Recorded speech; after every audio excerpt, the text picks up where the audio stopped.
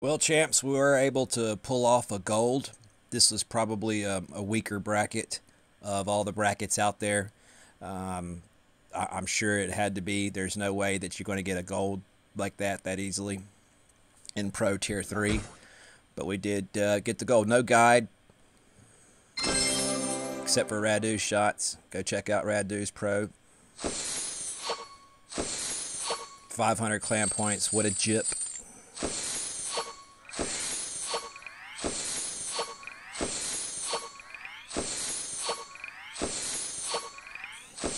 Prism chest. Ooh, Berserkers. Kingslayers. WWE. Let's look. Younglist, Boomerang, Apache. Utter garbage. The balls are good, though. 45 balls. That's a W. All those chests. That's a W.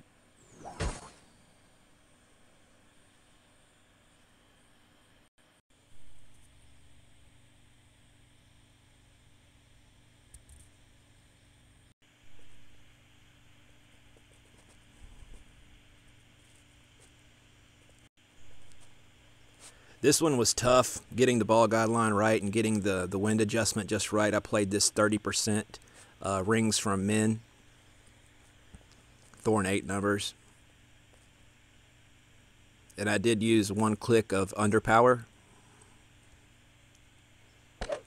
Perfect shot. Get in the hole, baby. Yeah.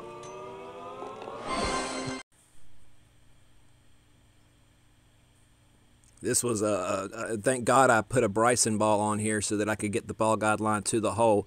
This is just a weird hole altogether.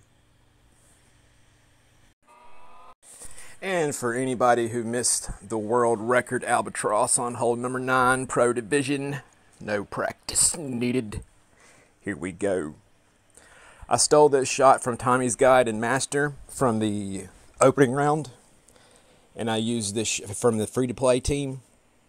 And so I just adapted it to the Pro Tee and the Pro Wind. You can catch the live stream. It's on the channel. It was from yesterday morning, Saturday morning. Boom, baby, boom. Yes, sir. Albatross. But I will tell you, champs, I am pleased with this effort right here. We did get an albatross on all the par fives, hole 3, hole 6, and then hole 9 on the final round. Again, this is just pro, but this is mainly where my skill level lies.